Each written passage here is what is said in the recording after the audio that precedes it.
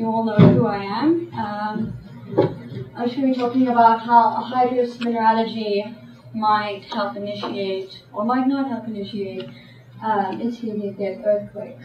So this background picture is a photograph of my field area and Cape Coast. And I'll be talking more about that in a minute. So just to remind you guys, intermediate depth earthquakes are those that occur in association with subduction zones and convergent margins, and they occur between depths of about 50 to 300 kilometers. So in this diagram of a subduction zone, that little red star is approximately where previous PT work has placed the rocks that we're looking at. So at about maximum depth of 80 kilometers and an ambient temperature of about 420 degrees. So a very cold, steep geotherm. Now, the problem with getting pseudotacholites at 80 kilometers depth is that the high differential stresses should inhibit any type of brittle failure or seismic cohesion loss. So in this diagram of rock strength versus depth, you can see the two green stars, which indicate where So you can see these two green stars, which indicate where you would typically get normal brittle faulting. And the red star indicates where we get pseudotacholites forming at their maximum depth. So as you can see, rock strength decreases with the increase in depth. But actually, because the pseudotacholites that we're studying are located in pristine lozenges of subducted peridotite and gabbro, they're actually a bit more rigid and a bit stronger than the surrounding mass and material. So they're sort of located more or less here. So we're at an advantage for producing brittle failure. So just to quickly show you one horrible Moore diagram. There are two ways in which you can induce cohesion loss at high differential stresses.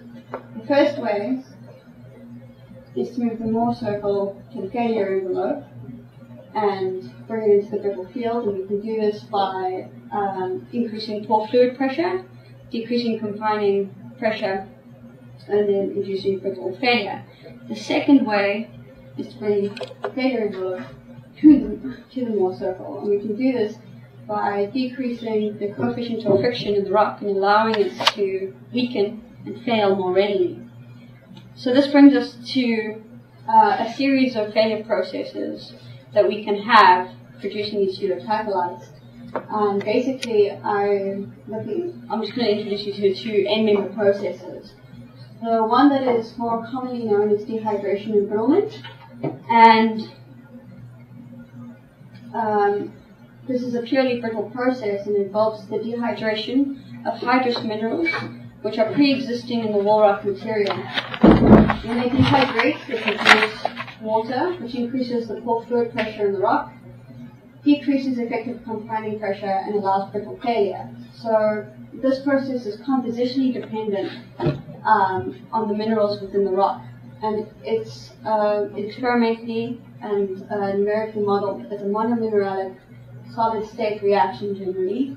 An example of it would be if you had serpentine in the wall rock, which dehydrates to produce sort of nanocrystalline olivine and water. And it's important to note that this process does not necessarily require high shear stresses or shear stresses at all, or very high temperatures. It tends to occur at about 600 degrees or less. The other process is thermal instability, which requires that the rock behaves as a viscoelastic material, which I'm sure you're all familiar with, requires that there is a time-dependent viscosity effect on the rock. And basically, if you have a pre-existing weakness in the rock or a viscosity contrast, we have a sort of an area of low viscosity, with high viscosity around the rock, around the bulk rock composition, and you apply stress to this rock. And then that low viscosity area will concentrate the stress, and if it's a viscoelastic material, strain rate and temperature increase exponentially with each other, which results in flash heating and decreasing the coefficient of friction in the rock, weakening it, and causing it to fuse, which induces cohesion loss. So this process is a purely ductile end member, and it's dependent on the mechanical properties of minerals in the rock, not the chemistry. So it could be anything from crystallographic preferred orientation, grain size, or crystal lattice type that can induce this type of process. Historically, dehydration and brittlement has been favored for inducing intermediate depth earthquakes, and this is because in the past it's been easier to recreate this experimentally, and thermal instabilities have been less favored because constants used in the equations define this process, and also experimentally it's been harder to produce. So that's really the only reason why it hasn't been favored. And this is the idea that I'm basically going to try and sell to you today. So where does water come into the picture of subduction zone cyclicity? Well, in the past, geophysics and modeling done on subduction zones has shown that where we get the epicenters of earthquakes, intermediate depth earthquakes, they are also located where we would predict high abundances of hydrous minerals to occur in the subducting slab. So these white dots all indicate epicenters of intermediate depth earthquakes. These are the different hydrous minerals that we would expect in different areas within the slab, and these numbers indicate their water contents. So the red star, which again indicates roughly where the rocks I'm studying occur, and this puts them sort of in a serpentine, chlorprophane, chlorite type zone. So geophysics and geophysical modeling and numerical modeling are all indirect methods of studying earthquakes and how they are generated. My project basically involves ground truthing this, going to these actual rocks and seeing what they have to say on the matter of earthquake generation. So, as Torge already told you, it's involved going to the north of Corsica, in this area, Capcos, by San Ferran, and where we have an exhumed ophiolite complex. This is the image which I showed you earlier, and what we see is here we have these pristine lozenges of peridotite here and gabbro, which are pretty much pristine and have a slight blue schist overprint, and they're bounded by milanite shear zones, and there's the peridotite is sort of ensconced within serpentinite. But the pseudotachelites only occur within the most pristine lozenges of these rocks. So, just a little bit of background. This complex I'm looking at is the Schuster complex, and it's an alpine subduction complex. Once again, the red star is where we are, and it's important to note that the seismic pseudotachelite generation might have been associated with either a prograde subduction process or a retrograde exhumation process.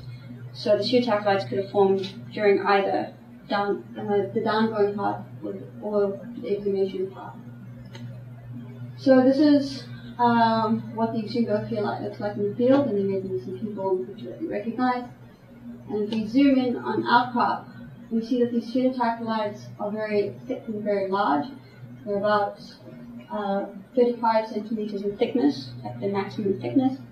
And you can see that they're they stick out very well from the rock. It's very easy to spot them. They either have a very positive or negative relief. So if you train your eye, you can spot them.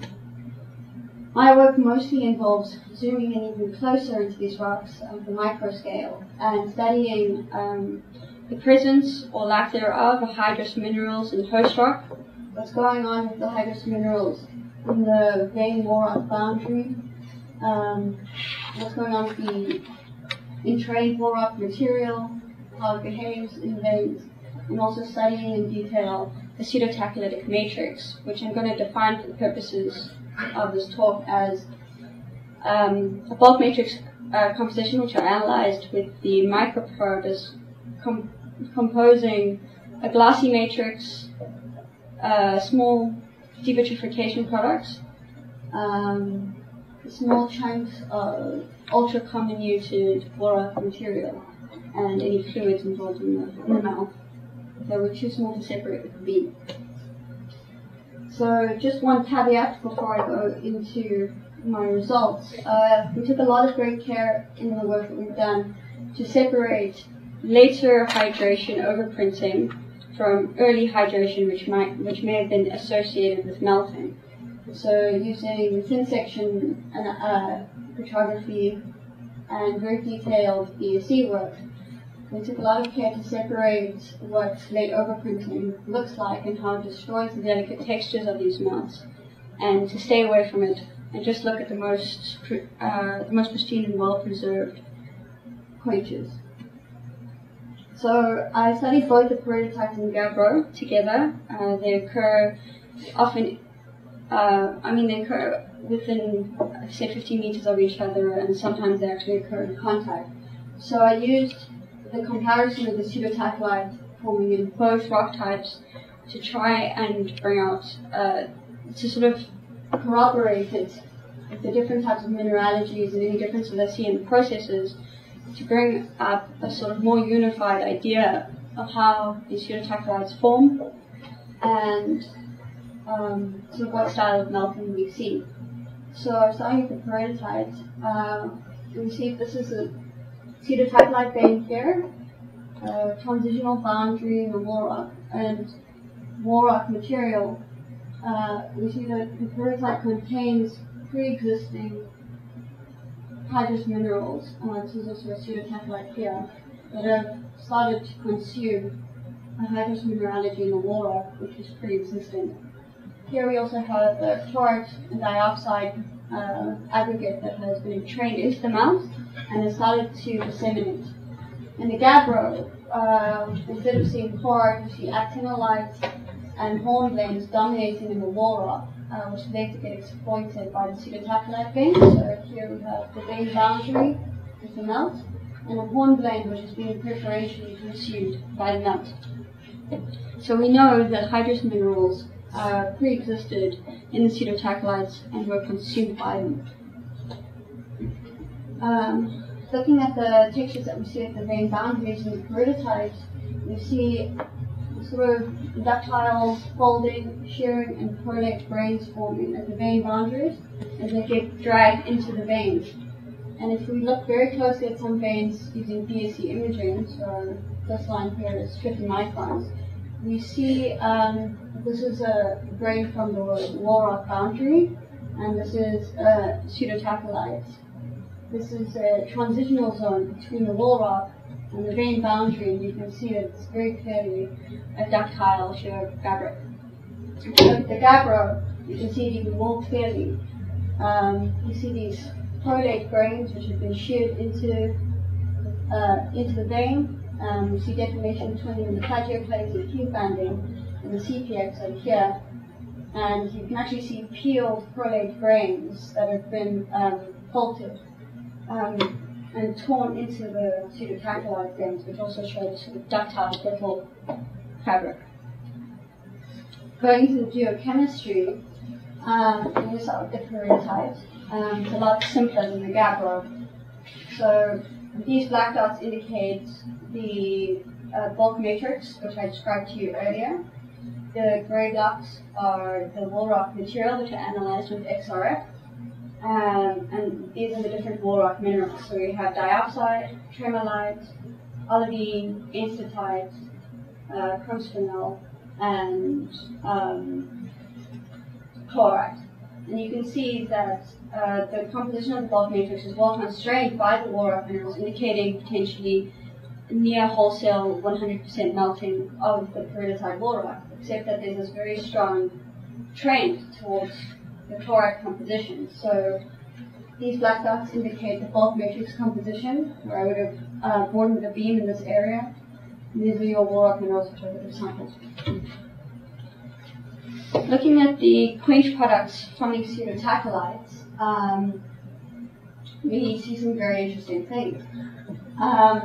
So it's the same diagram as before, but all the symbols are quench products from pseudotachlites. So when the peridotite melts, it melts enstatite, diopside, tremolite, and chlorite, and then crystallizes chlorite, diopside, enstatite, and olivine as well. Olivine also melts. So you see these these dendrite complexes of olivine, and the CPX and enstatite complex lats growing around it, in a matrix of other little complexes trying to grow, and a cemented matrix of a combination of comminuted material and simple crystals coming directly from the mouth.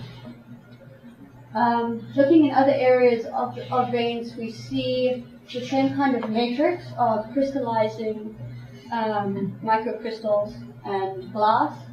And interestingly, when we zoom in on minerals that are disseminating, so this is an aggregate of tremolite and diopside, you see these glassy rims, which I've studied with synchrotron XRD and EBSD, so I've managed to confirm that they are in fact glass. And when we analyze the composition, they have near whole mineral compositions. And this one in particular has a very chlorite-y type flavor. Chlorite in the previous image plotted over here, and this is the glass formed from a fused chlorite in that complex. And if we look closer at, or in more detail at that glass, we see that here we have the wall rock chlorite which fused the glass, which melted from it. The bulk matrix composition, which is very closely related to both these compositions, olivine, diopside, and tremolite. So you can see a very strong relationship between the bulk matrix composition and chlorite, and the chloride glass in this case. Looking at H2O, which we used loss of ignition as a proxy. This is Mg number of the same sample. You can see that this is chlorite. It has up to 13% water in it. And this is the glass which forms from the fusion of this aggregate. And you see that it's pretty much just as hydrous, but a little bit more mafic, which is to be expected. It's also clearly well related to the matrix once again. And these gray blocks indicate the wall rock material and how hydrous it is. So clearly the matrix has a more hydrous component than the wall rock material, indicating that there's probably preferential melting of hydrous minerals in these rocks. And that is definitely strong flavoring of chlorite. But that kind of chloride fusion and flavor in the glass is not the only kind that we see in the ferritidic pseudotacholites. These are images that I actually just got yesterday, but we told you. So it's pretty cool that you can see different kinds of flavors emerging when minerals fuse in situ within the melt. So this is an olivine grain, which is fused, produced this glassy halo, which is this dark gray, and diopside and oxide crystallizing around the rim. Here is a diopside that fused and then crystallized diopside and has a serpentine flavored devitrified glass around the rim. Here's a tremolite that fused to a tremolite flavored glass with no crystallites, it just quenched. And here's a diopside which also fused, produced a slightly more calcic iron-rich diopside crystallization product rim around it, with a chloride-flavored glass around it, so it's a stark interstitial material, unusual crystallization product. So we see many different varieties and flavors of gases within the pseudotacholites, indicating that they're extremely heterogeneous and that we can actually image wholesale fusion of these mineral veins. Once again, I just want to remind you that you can quite easily separate late hydration from early hydration. So this is a serpentine overprint in the pseudotacholite matrix, which I've outlined here over red. And here you can see that serpentinization has actually destroyed the delicate textures that I showed you in the previous images associated with direct quenching from the mouth. And this is a chloride glass that is cross-cut by the serpentine, within a pseudo-satellite matrix. So I'm just very briefly going to go over the Gabbro because it's a more complex system. I've already kind of done the whole spiel with you in peridotite. So the Gabbro system it's got a lot more mineral components than the peridotite, and it's constrained by plagioclase, epidote, sphene, dioxide, actinolite, hornblende, and this is the Warlock composition here, palgasite, and black dots once again represent the bulk matrix composition. What I just want you to observe from this image is that unlike in the peridotite, the Gabbro composition of the matrix sits quite nicely underneath the Warlock bulk composition. So it's a lot more representative for modeling in terms of near 100% fusion of the Warlock material. So looking at the crystallization products, I've also analyzed glass in the Gabbro, and it's these little green triangles which also sit directly above the black blob, which is the pseudo-satellite matrix, and it's also sitting nicely over the Warlock bulk mineral composition. When the Gabbro fuses, we get different crystallization products from the peridotite, obviously due to the composition of the rocks differing by so much. So we get sphene, glaucophane, albite, plagioclase, and a lot of anthracite, which I'll discuss in a minute.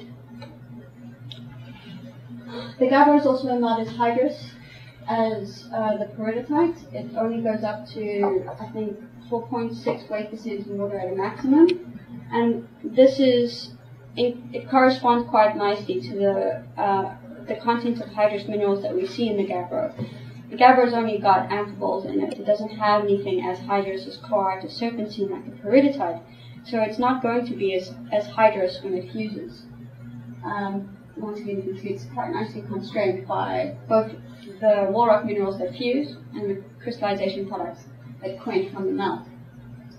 These are some glasses that I've analyzed from the Gabbro using Wits, and we have here is diopside and plagioclase, which fuse, and they have this kind of crystallization front directly at the margin of the melting grain, and they produce both of these anthracite, and then the leftover glass which quenches.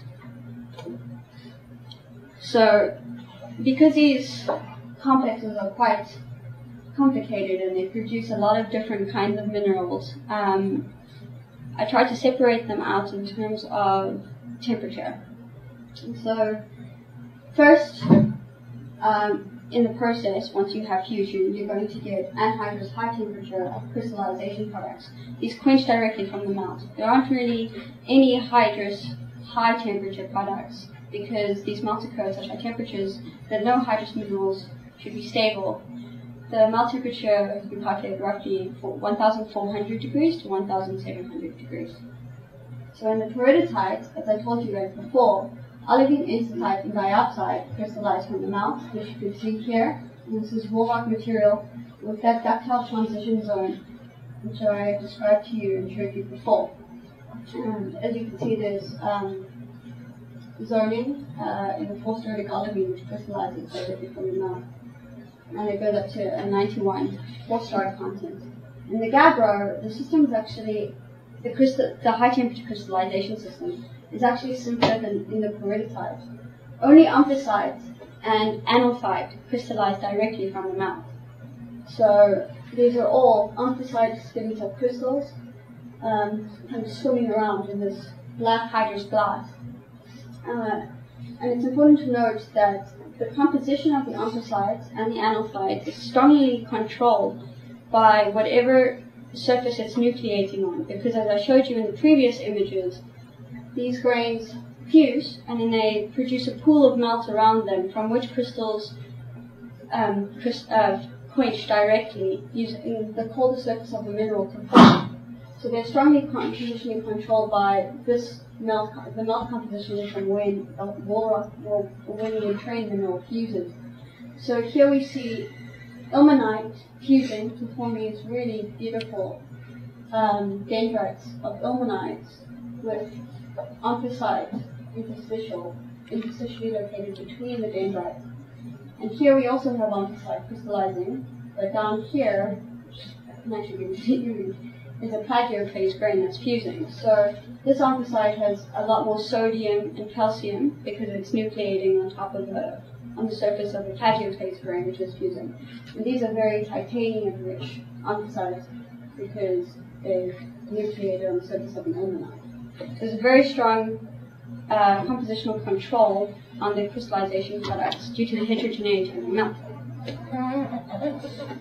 Looking at these anthracites in a little bit more detail, I analyzed the different components of the anthracites, and I tried to look at some of the high temperature, high pressure characteristics of these anthracites. And it's very important to note that these anthracites are really aluminium rich. They have up to 19% aluminium oxide in their compositions. So I plotted total aluminium versus sodium in terms of 6 oxygen, and what I've got here is typical anthracite taken from deer and data sets of the normal anthracites that you get. This is fasciite, which is what the mineral was previously classified as, and this is the anthracites that I've analyzed. And you can see that they have the same trend as anthracites, but they plot just above, indicating that they've got a higher CAS and a calcium escalar component. So just to cover what those actually mean, CAS component is basically the tetrahedral aluminium substitution that you get in a pyroxene. So if this is the formula for a dioxide, calcium, magnesium, silicon, oxygen, your CAS component goes into, it substitutes for your silica. So if you've got a lot of aluminium, you've got less silica, you get a higher CAS component. And this has traditionally been related to higher temperature and higher pressure indication. Escalar component is typically related to high temperature and is associated with a high degree of entropy in a crystal structure. It actually indicates a gap in the crystal structure.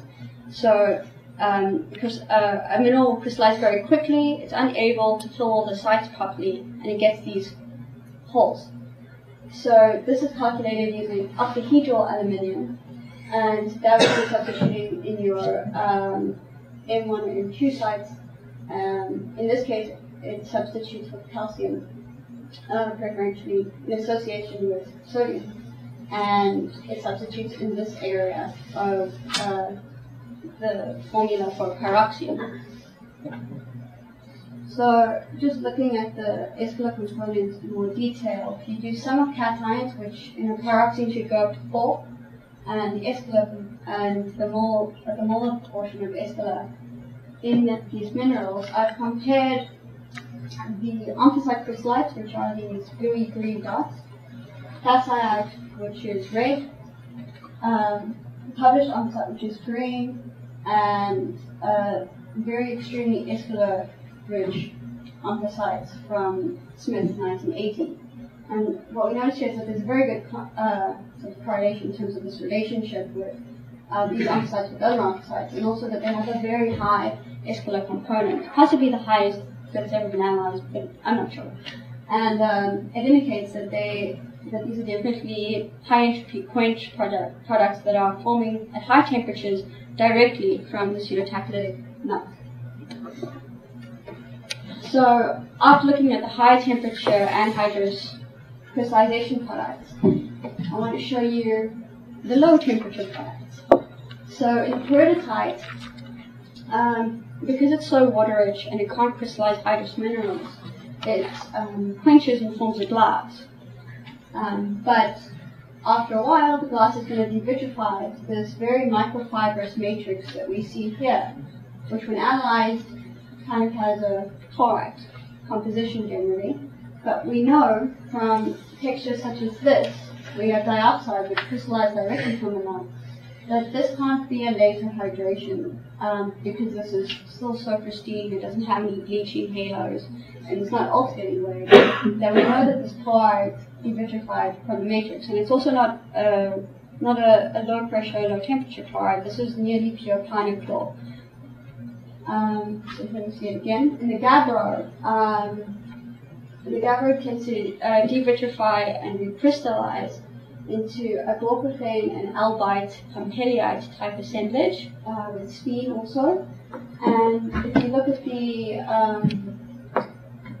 this matrix image in a little bit more detail, you see that these crystals aren't exactly dendritic or pristine anymore. They're not euhedral anymore. They've been bent and sheared out, and there's a slight fabric that you can see forming in this matrix. And if you zoom out on this exact spot and look at it on the thin section, you see these ductile folds, showing that there's a ductile overprint on top of these pseudotachylites. Going back to the peridotite, after it quenches to form chloride, just to show once again that it's not a later hydration, these veins sometimes recrystallize to a peridotitic, litylitic, phosphagitic, depending on what the products are, composition. So this is an old grain that was in the pseudotachyl matrix. This is all recrystallized matrix, and it has these tiny little minerals are all olivine, CPX, and diopside. N-type. I'm just going to briefly go over the stoichiometry of the chlorides. So these images all show different kinds of chlorides. This is a devitrified chloride from a pseudotachylitic matrix. This is a wall rock chloride, which is associated with other chlorides that have been dragged into the vein and fused. This here, in this really cool, delicate texture, you see glassy matrix which devitrifies chloride. This is the chloride glass. So what I did was I put the chloride through a recalculation template that I made, and I looked at tetrahedral aluminium versus octahedral cations in chloride. And I tried to see what kind of clustering I got. So to see whether this glass is stoichiometric or not. Is it chloride or is it a glassy chloride? Is it a recrystallization?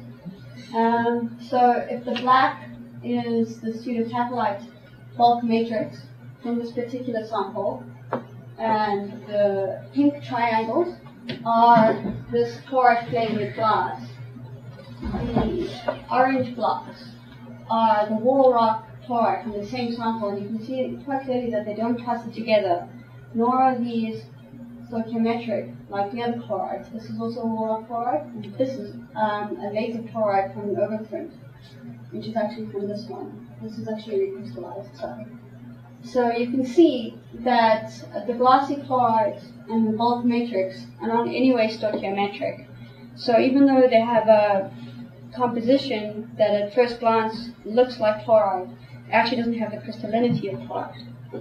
So it can't be late. So these pseudotachylites have a lot of hydrous minerals going into them. And the question is, where does the water go?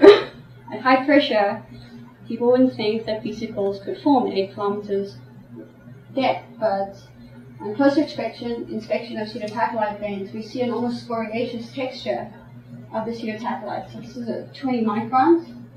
It's quite high resolution.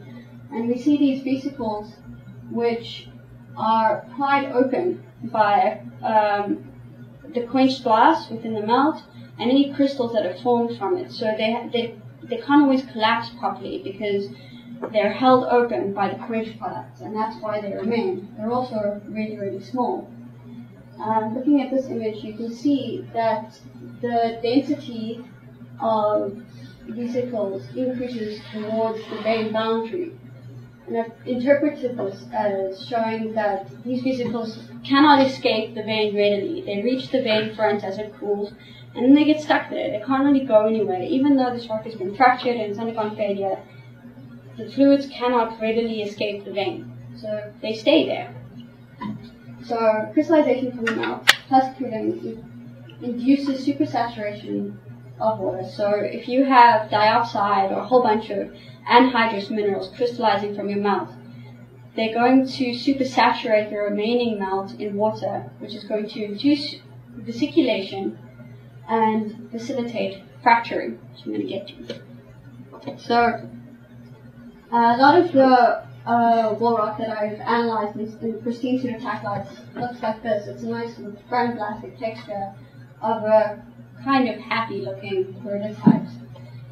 But often, in association with the pseudotachlite veins, it's particularly in multiple generational pseudotachlite complexes, the wall rock starts to look like this, which is not so nice, and it's very hydrous. So the idea that we came up with to explain that is that because the fluids cannot readily escape the pseudotachlite veins, they actually hydrate themselves. So when these pseudotachylites quench and fluids are released, as the temperatures cool, they self-serpentinize and chlorotize in between the veins. So here we have the wall rock, as a younger generation of pseudotachylites and an older generation of pseudotachylites being cut through by this younger generation. And you can see in this older generation that it's a lot more fractured and veined than the younger generation. I mean, this vein over here is a later exhumation-related overprint.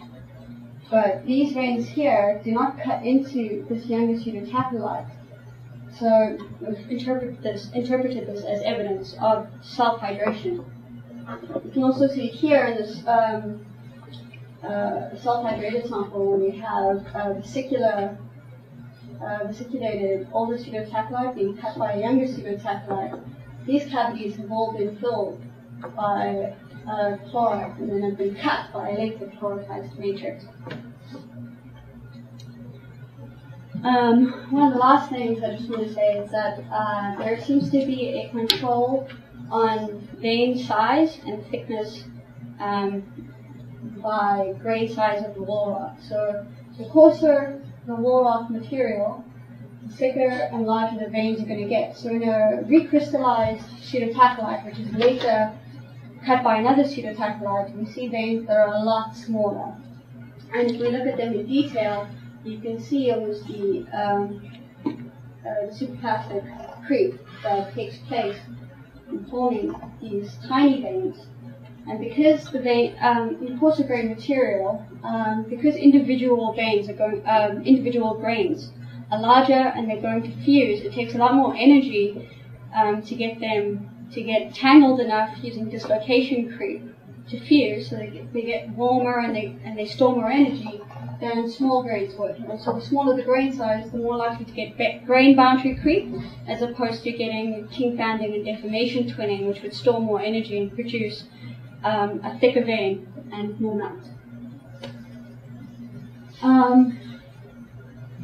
Just ending off pretty much, looking at experimental work that's been done trying to show the different end member processes of thermal instabilities and dehydration. If we look at dehydration-related processes, this is what the experimental work has shown. You get an antigerite, so a little capsule filled only with antigerite, which is exposed to shear stresses in order to heat it up. And it dehydrates, forming these little nanocrystals of olivine, and fluid escapes in the perpendicular direction parallel to signal 1. This is parallel to signal 3. And fluid escapes this way. So we expect to see an orientation-controlled fluid crystallization and dehydration. And this is what we see in a high-velocity shear apparatus experiment, where they've tried to show what high strain rates and high differential stresses can produce when we try and help rocks. If we look at my rocks compared to this experiment, we see that they are a lot more closely related to the high-velocity shear experiment than dehydration-related experiment. Relating to the exhumation process, whether these pseudotachylites were produced on the down-going subduction path or along the exhumation path, we're kind of leaning towards the fact that they're related to the down-going subduction path. And the reason why we think this is because the glasses are so pristine and unaltered. We have this blue schist overprint of glaucophane and albite and ilmenite on top of recrystallizing our pristine oncocytic crystals. We also have oncocyte crystallizing directly from the melt. And also in the peridotite, we see these ductile overprints and sheared out pseudotachylites at the boundaries between the pristine peridotite and the myelinite that surrounds it. So we're taking this to indicate that these pseudotachylites are likely to occur, but not necessarily on the downgoing path of subduction. So lastly, just in summary, I'd just like to say that we can show quite conclusively that we have pre-existing retrograde and prograde hydrous minerals in the wall rock, and that we can separate late and early hydration, and we can show that hydrous minerals are definitively entrained into the melt, and that they do enhance fusion by allowing water to be released when they undergo wholesale fusion. And this greatly enhances the seismicity of the reaction. However, some of the gabbros that are analyzed are completely anhydrous. So you don't always need hydrous minerals to induce seismic failure in these rocks, but they do enhance the seismicity of the failure. And it's not the chemistry of the minerals that control whether you get seismic failure or not. It's the mechanics. So hydrous minerals tend to be a lot more slidey and have a lower viscosity relative to anhydrous minerals in rock. So they're going to concentrate the stress better than any other minerals in these rocks. So if they're in a favorable orientation to the stress field, you're going to exploit any hydrous veins that you've got, like in the peridotite where it has a very strong chloride flavor. Chloride veins that pre-exist in the peridotite were exploited to form these pseudotachylites. And that's it.